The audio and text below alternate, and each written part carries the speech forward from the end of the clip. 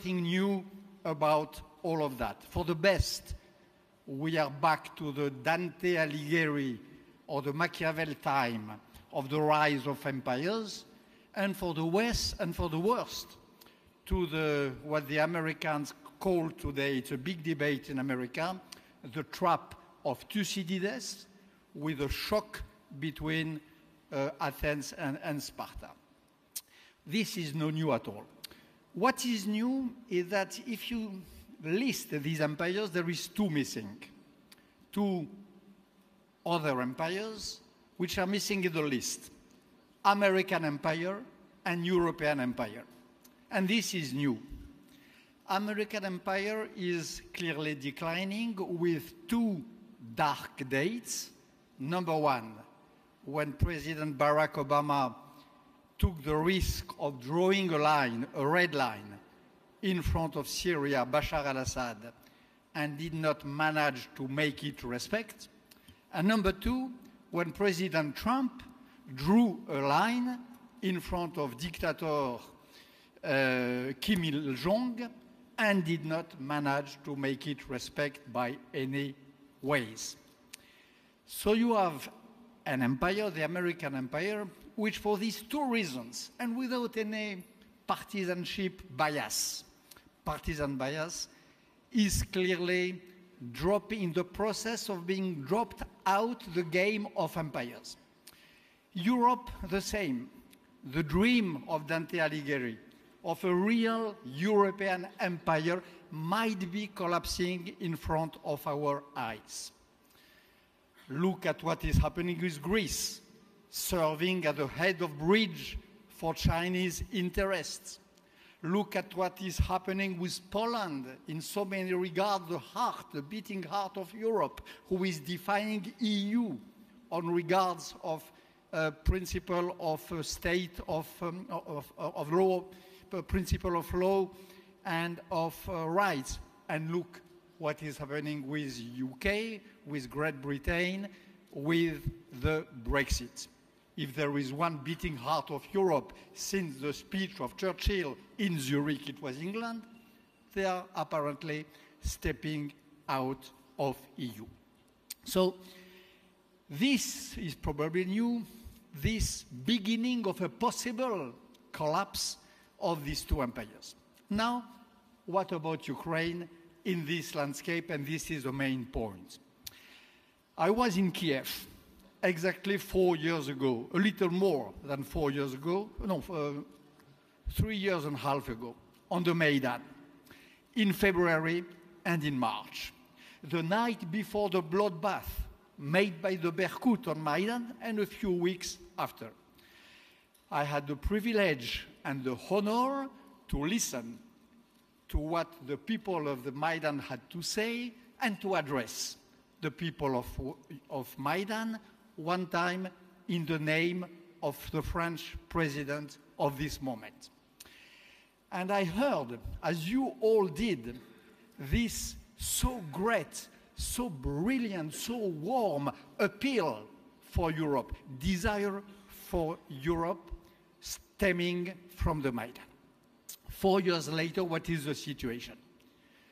Economically, Ukraine made huge progress in all regards. Militarily, Ukraine did something nearly impossible. Out of nothing, Ukraine built a real army that, since Debaltsevo, never retreated. This is a real performance. And morally speaking, spiritually speaking, philosophically speaking, this dream for Europe, in spite of the little help, not to say more, of your European brothers, this dream of Europe did not collapse.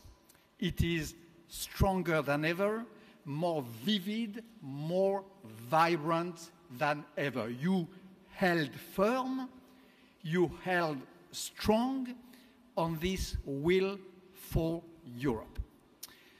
So my point this morning is the following. I believe strongly that one of the only ways, maybe the best one, to react to this decline of the West in the two forms of the decline of America and of the possible collapse of Europe, one of the ways to solve that, to get out of that, would be to attempt a new, strong step forward in the direction of the embracement of Ukraine by Europe and of Europe by Ukraine. I believe more than ever that the question of the entry, of the beginning of the process, of a possible entry of Ukraine in Europe is more urgent than ever. Economically, 45 million of new European citizens, a little more than 10% of the whole of European population, would be great. Strategically, if you just look at a map of Europe, the day after, it was yesterday, the beginning of the big Russian military maneuvers at the border of Lithuania and Poland, the Zapad 2017. Just looking at a map, you see that Ukraine could be the best shield, the best buffer area, the best strategical depth, the best protection for Europe if Ukraine had to step in Europe. And more important than economical and strategic issues, morally speaking, when you have a political body which is losing its blood, as we are in Hungary, in Greece, in Great Britain, in my country in a way, in spite of the victory of our brilliant young President Macron, when a body is losing its blood, what is is there a better reply than an injection of a fresh, new, vivid blood of a people who is genuinely, sincerely willing and wishing for Europe? So as I said in the Maidan 4 years ago, I would like to say it nearly in the same terms if I had them in my mind. This engaging of a process of enlargement toward Ukraine is more urgent than ever. Ukraine has a lot to do still for that. Of course, economically speaking, it's not enough. In terms of corruption, I know that a lot has been done, but probably not justice yet. A lot to do in this matter. Morally speaking, there is one huge parameter for the Europe post-World War II, which is the two ghosts, the communist ghost and the Nazi ghost. Europe has been built on the refusal of the memory, on the sorrow, on the mourning of communism, the communist crimes and the Nazi crimes. Ukraine has to do a lot more in these regards, especially about the extermination of the Jews, especially about Babi Yar. A lot has been done. I was representing my president at Babi Yar at the 75th anniversary of the massacre last year. It was a very moving moment, but we are all expecting 2021, the inauguration of the real memorial, what it will be, to what extent will be given to it, and so on. So there is still to do, but at the end of the day, is there more road to do by Ukraine today than by Turkey 30 years ago when the process of adhesion, when the process of entry was launched? Turkey was much more far away on moral values, on political parameters, and economically than you in Ukraine are. this is why I am optimistic, and this is why I do think that the real reply to this rise of old empires and this vanishing of the West empires, the remedy to that can be the engaging of a process with Ukraine. That's why I say, a few weeks ago, the process of entry of Turkey, as you know, has been denounced for what it is, which is a mockery, which is a farce, which is a comedy. So I would like to use this stage today to say, bye-bye Turkey, welcome Ukraine, alas, bye-bye UK, welcome Ukraine. This is my word today. Thank you.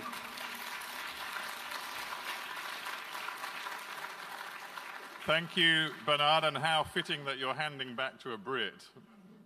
I'm waving, but yeah, no, I wish I weren't, believe me, I wish I weren't.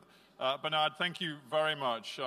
Combining big ideas, a sense of history, thank you so much for that. Let's move straight on to our second take on where the world is now. From not a straightforward political perspective, this time from one of the world's most influential leading economists. Paul Krugman is a winner of the Nobel Prize in Economics. He's an op-ed writer for the New York Times who is a must-read, I think, for many of us in this room. He's a guy who has looked so closely at the way capitalism has worked, particularly in the years since the financial crash. His take on what is happening in Europe, not least, has been absolutely fascinating, and I think a real antidote to some of the government policies we've seen in Europe over that period. So I'll stop talking and just let you enjoy the views of Paul Krugman. Paul, welcome to the stage. All right. So I'm going to stay with the economics because there's so much to talk about, but I don't think I should wander afield. When I saw the topic for this session, the topic of the conference, is this a new world? I actually immediately thought about two statements that seem relevant. One of them is something I said, although I stole it from somebody, but I don't know who. But in early 2009, I wrote, this is not your father's recession, it's your grandfather's recession. And somewhat relatedly, a little bit afterwards, the economist Mark Thoma, influential blogger, attending a conference on new economic thinking, said, new economic thinking mostly seems to involve reading old books. Those two things together, are we in a new world? Actually, no. I mean, obviously, there's always things that are new. What we are in terms of economics is a world that is different from the recent past. It does not look very much like the world most people of influence grew up in or came of intellectual and political age in. It does not look like the 1970s or the 1980s, but it does look a lot like things we've been through before. We are in we found ourselves in a financial crisis that had clear echoes of the 1930s and, for that matter, of many financial crises in the more distant past. We found ourselves in a post-crisis environment that definitely had strong echoes of the 1930s. And we're not at all in the kind of dramatically, old rules no longer apply world that sometimes people like to talk about. We've actually been, in my field, we've been living in a golden age for economic historians. It turns out that the people who have had the best insights, not into what happened in the past, but how are things going to play out now?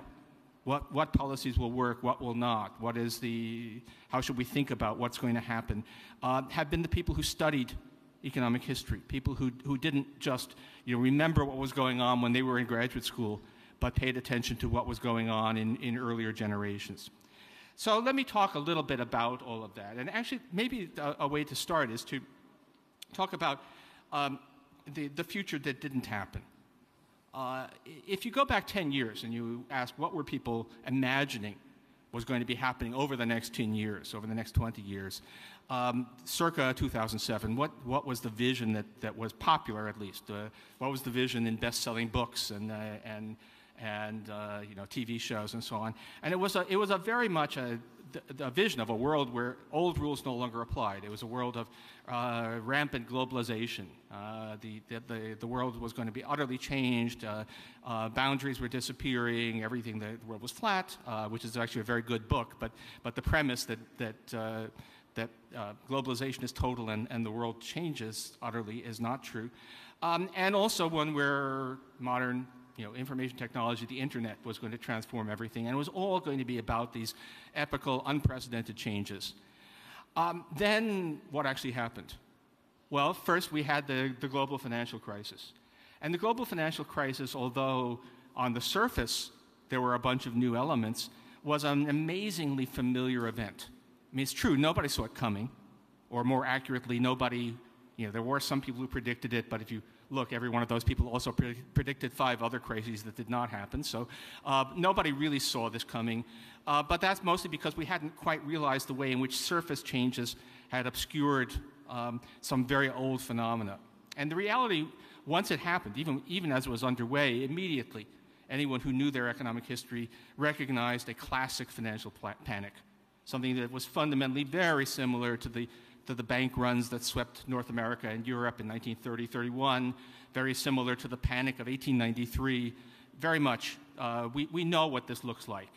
Financial institutions that borrow short and lend long, that leverage themselves up and then get caught in a downward spiral of falling asset prices and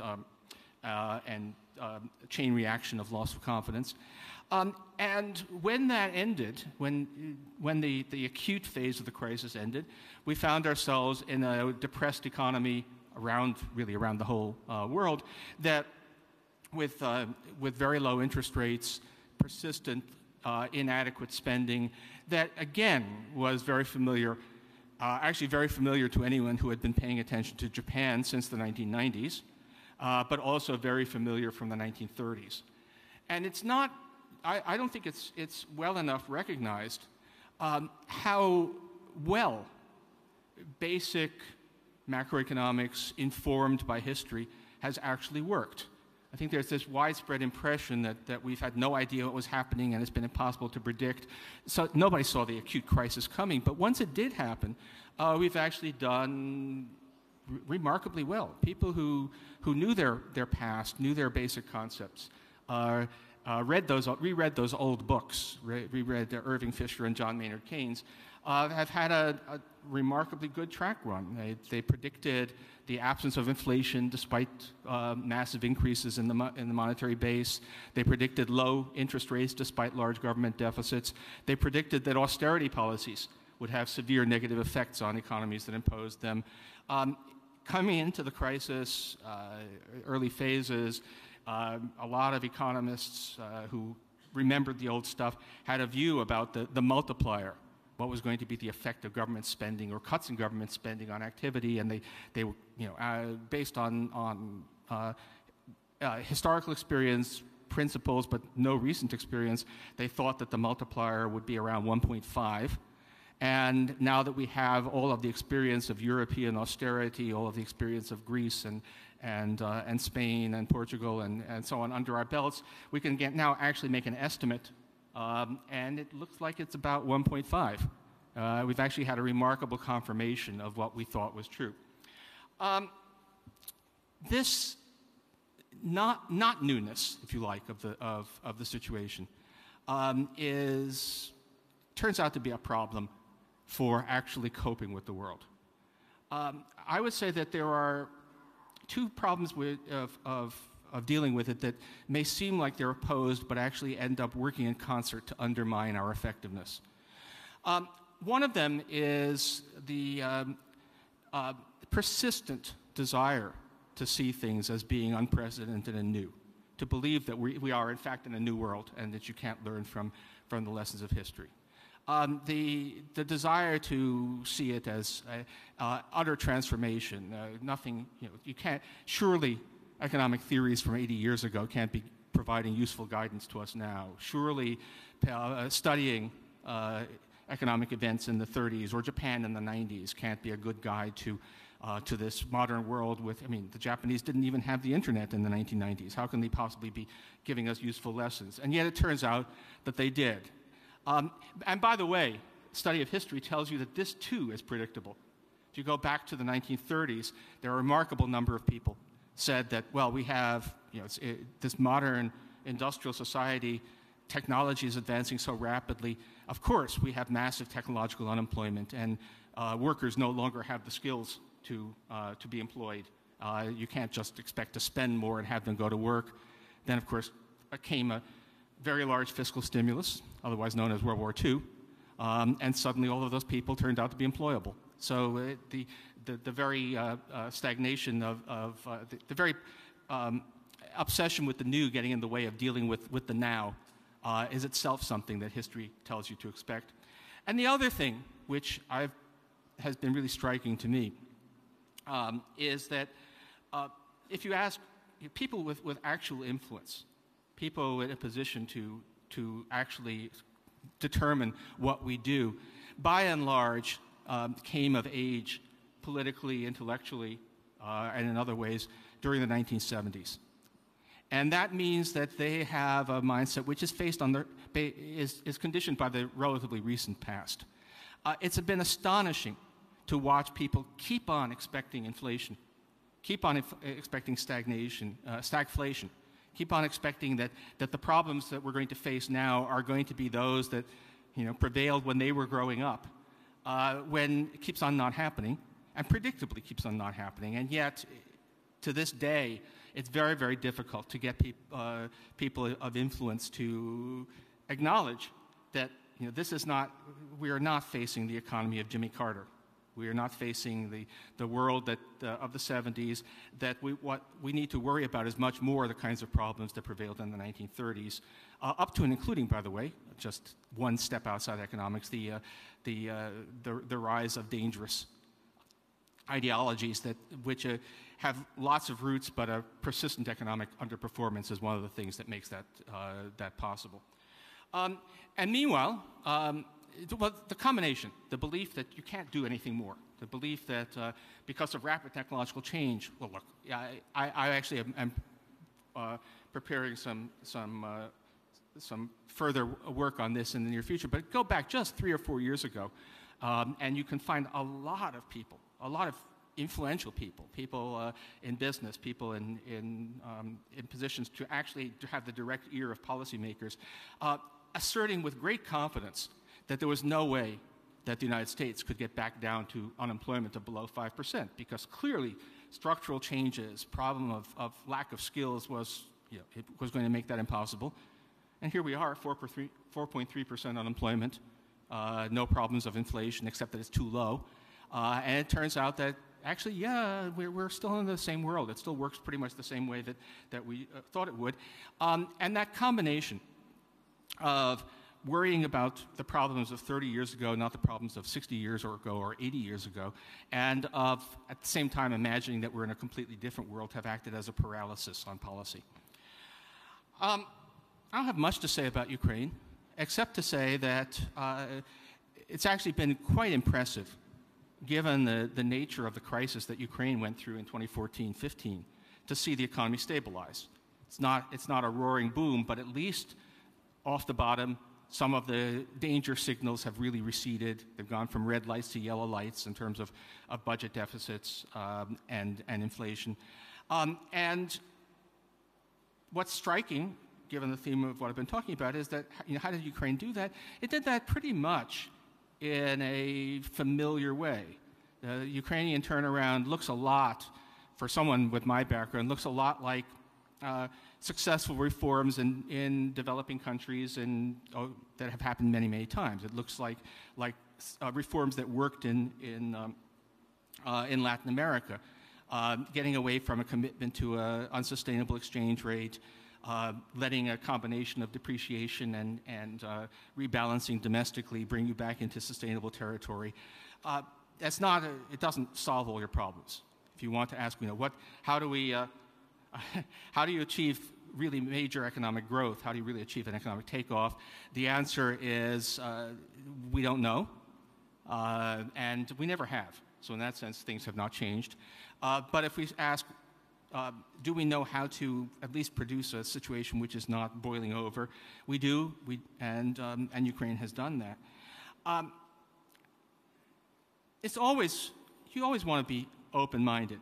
Things do change. The world does move on. It certainly moves on the surface. If you expect that it will look exactly the same way as it did, that can be a big mistake. Part of why we didn't see 2008 crisis coming was that people thought that banks were big marble buildings with rows of tellers. And it turns out that functionally they don't have to look like that at all to pose the same risks. But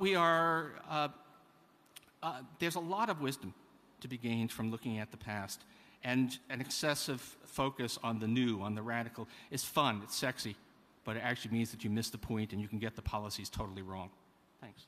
Paul, stay there for 1 second, if you would. I've just got one question for you, and it's, I hope, a simple one. The most striking thing to me of late in the way capitalism works, particularly in the United States, is that for the first time, I think it's fair to say in the last 100 years, the ordinary folks, working and middle-class folks, are seeing that their living standards have not risen in real terms over a 30-year period, and that they cannot expect their kids to have a better material life than they have had. Is that something that you believe we just have to get used to in the way capitalism is unfolding right now, or is that a blip and we can go back to expecting growth, greater prosperity, better living standards for our kids than for ourselves? Neither of those, because, look, the stagnation of living standards is probably new, although it's not as if we have great data for the past. And if we go back far enough, probably Britain during the Industrial Revolution was the same thing. You had probably about 40 years during which massive economic growth, none of which was shared with workers. But more to the point, the high degree of income inequality that we are experiencing, we've been there before. Where we are now looks quite a lot like the levels of income inequality that we had in the 1920s and 1930s. And we do know how that ended. And it did not happen through the invisible hand of the marketplace. It did not happen automatically. It happened because we had policies that changed it. If you ask where did that certainly for the United States, and I believe it's true for the UK as well, if we ask where did that middle-class society that I grew up in come from, it actually happened very fast. In 1938, we had a very unequal society.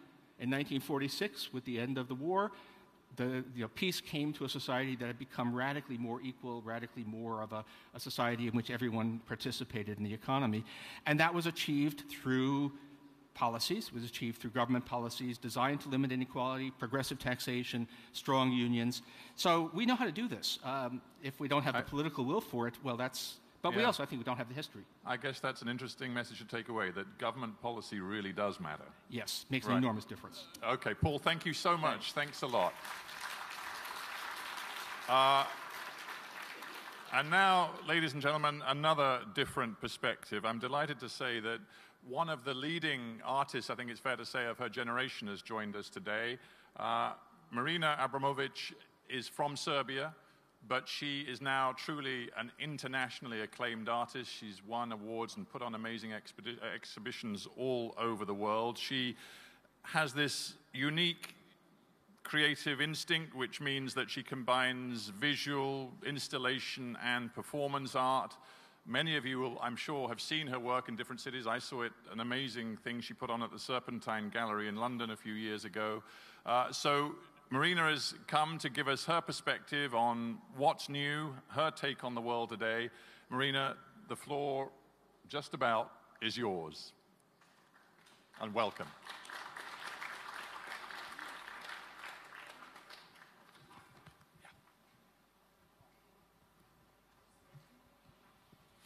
Hello? Yes. Can we put the first image? No, the second one. Second one, the title. How this doesn't work? Wait. Second one. In the meantime, I would like to thank Victor Pinchuk Foundation to invite me here. because I feel I am in the turbulent ocean of politicians and the only one artist. This is not very comfortable, but I try my best to give you my point of view, which is probably very different. If you ever go to New York, you have to really go to the Museum of Natural History, and you have to go to the planetarium. And this planetarium is actually for children, but you also come there as all grown-ups. And I went there many times, and it's a very important reason why I'm going there, and I like to share this with you.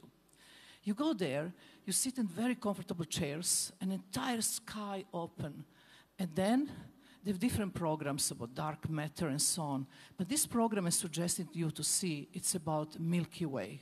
It's about our galaxy. So you look there, and you look into these incredible stars.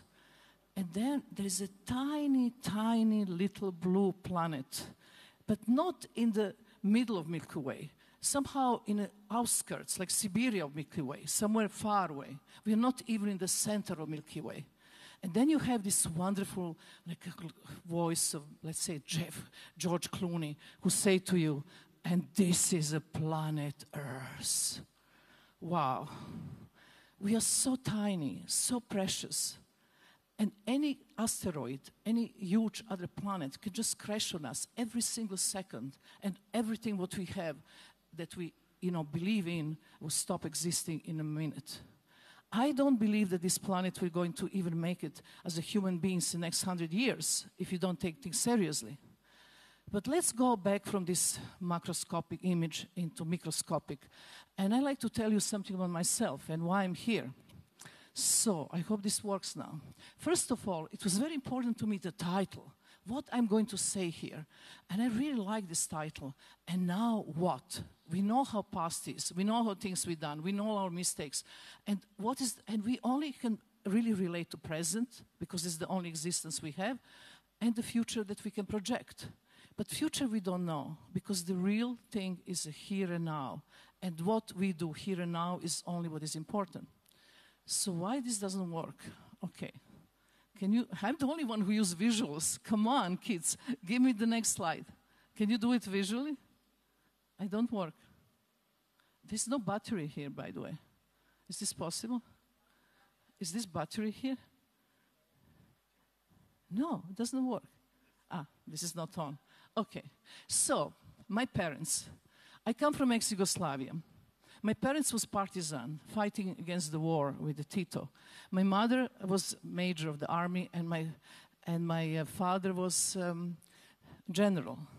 Both my parents are national heroes from the Second World War. My mother, this was just age 23, writing reports on the front. This is my father kneeling down next to Tito.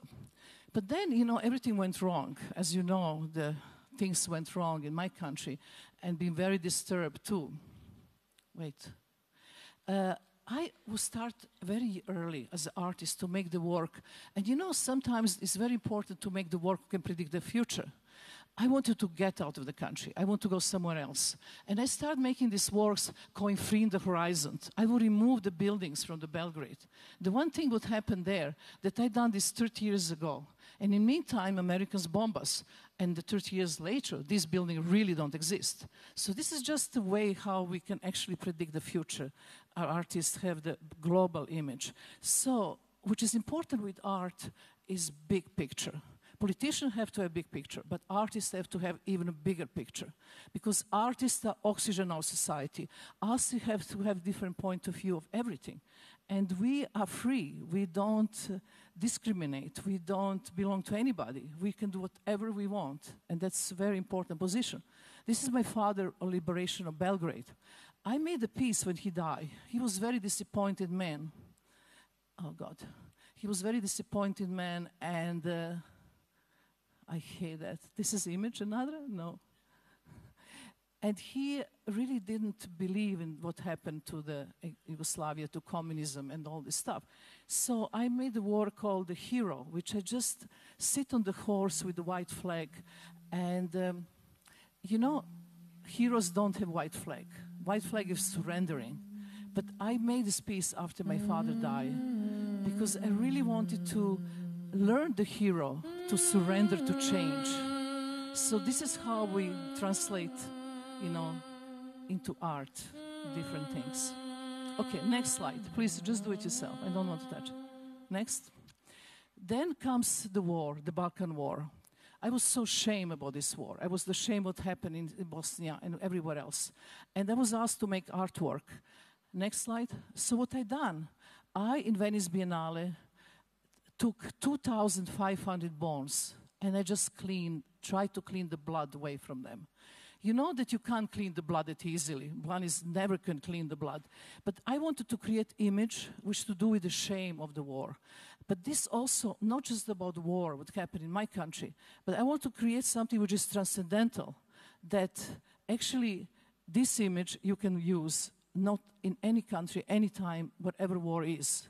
So the art is about not telling just one story, but telling many, many stories. And now I would like to tell you, okay, next slide. I wanted to read you something. Okay, is this working now? Hello? All right. I can read like this. All right. How we in Balkan make wolf art? This is a very important story because it's a metaphor for everything else, as artists use metaphors. I like to tell you the story, how we in Balkan kill the rats. We have a method to transform the rat into the wolf, to make wolf rat. But before I explain this method, I like you to know some more things about the rats themselves. First of all, rats consume large quantity of food, sometimes the double weight of their own body. The front teeth are growing permanently. They have to be grinded constantly, otherwise they are facing suffocation. Rats take very well care of their family. They will never kill or eat their own members. They're extremely intelligent. Einstein said once, if rat will be only 20 kilo more weight, he will be ruler of the world. If you put a plate with the food and poison in the front of the hole, the rat will sense it and will not eat it. The method. To catch the rats, you have to fill the holes with the water, leaving only one open. In this way, you can catch 35 to 45 rats. You have to make sure that you only choose the male ones. You put them in the cage and give them only water to drink. After a while, they start getting hungry. The front teeth start growing. And even genetically, they will not kill the same members of their family. Facing suffocation, they are forced to kill the weak one in the cage. And then another weak one, and another weak one, and another weak one, till only one, the strongest and the more superior rat from all of them are left. Now, the rat catcher continues to give the water to the rat. In this point, the timing is extremely important. His teeth start growing, and when the rat catcher sees that there is less than half an hour left before the suffocation, he opens the cage, take the knife, and take his eyes out of his head, and then let him free. Now, the rat is nervous, outraged, in a panic. He's facing his own death. He runs into the rat holes and kills every rat from his own family come his way, till he finds the rat that is stronger and more superior than him. This rat kills him. This is the way how we in Balkan make wolf rat. So this is the story of our story from ex-Yugoslavia. So, as an artist, I see a collective and emotional change happening in the world. The world has accelerated, and humans have become indifferent and numb. Back in the old days, making nuclear threats was a big deal, and the world creates serious panic. Nowadays, especially the last week, public nuclear threats seems to be part of our daily life. And this is confusing and psychologically destructive. Our collective intelligence has gotten accustomed to very real possibility of massive destruction. This puts people in a constant state of fear. And only horrible things can come from fear. And there are only sources of fear, less monumental, very pressing. Our everyday fears. Fear of not being able to pay rent because technology will take job over. Fear that the local factory will move to the other side of the world, taking away our source of income. Fear of terror, which is more unpredictable than ever before. And eventually, fear of the fear itself. Never before have been in more needs of leadership, political, academic, scientific, and cultural. And this is why our gathering here is in Yalta Summit is such a great importance. We are standing on historical crossroads. Our decision will determine the future. And now what? And now what? Can we have some slides, please? One thing that I really like is say that culture, it's not luxury, it's necessity. And Gandhi is the one president that he never spent one drop of blood and change consciousness of the people in India. If we can have this kind of presidents today, our world will be so different. Thank you.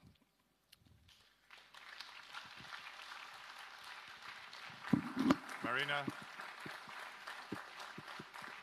I actually want a question from you because you're great. I love your hard talks. I forgot about that. You want a question yes, from me? one question. Fantastic. Well, I wasn't even ready for that. But if I have a question for you, it's this. You said at the very beginning, as an artist, I feel a little bit uncomfortable in a room full of politicians, thinkers, sort of political people. Do you think politicians have the wider sensitivity, the ability to think in ways that go beyond the short term, go beyond the political, and actually bring their humanity to the table as politicians? Absolutely not. And very few of them have. Very few. And they're the great politicians, and there are many others are not. And this is the very big problem, because the only way to change the world is to change the consciousness of human being. And only way to change yourself, you can change thousands. And that's very difficult, because you have to first change yourself. This is why I took the example of Gandhi as a really great example of he really teach what he'd been doing in his own life. That's a big difference. So how to change consciousness is also to deal with culture, be open to art, be open to large picture. Because it's very, politician, I always feel it's so narrow, you know, they always having these meetings and talks and you meet the same people, but you really don't you don't think out the box. That's the big deal. And a final one, it's the most crude question in a way, but never mind, I'm going to ask it. Politicians always say, when you ask them to justify what they do, they always say, look, I'm not in this for myself, I do it because I want to change the world. I'm in it for public service, serving the public, making the world a better place. Do you think, I mean, I don't know what drives you. I imagine the creative spirit is deep within you and you do it whether it was successful or not. But do you think art and artists can change the world? No, I don't think the art and artists can change the world. It would be completely presumptuous. But I really think they can actually show different sensitivity. They can open the world different views. This is why I think the art is oxygen society. This is why I think that art is necessary. And this is why I think because art can lift human spirit today. And it's so easy to put human spirit down. It's very difficult to lift it up. Art have tools to do it. And that's a very nice thought to end on. Marina, thank you so much for joining us today. Thank you. Thank you to all of our three speakers. So I promised you something different takes, different perspectives on, here's all of the different sort of thoughts are sort of now lying on the floor. But I want to thank all of our three speakers, and I just want to tell you all that lunch is now going to be served, I believe, as usual, in the big sort of tent over the way. And I'm going to be hosting what I think is going to be a fascinating discussion about where America is today and what global role we can expect from America going forward. So please join me for that discussion over lunch and enjoy your lunch as well. Bon appétit, everybody.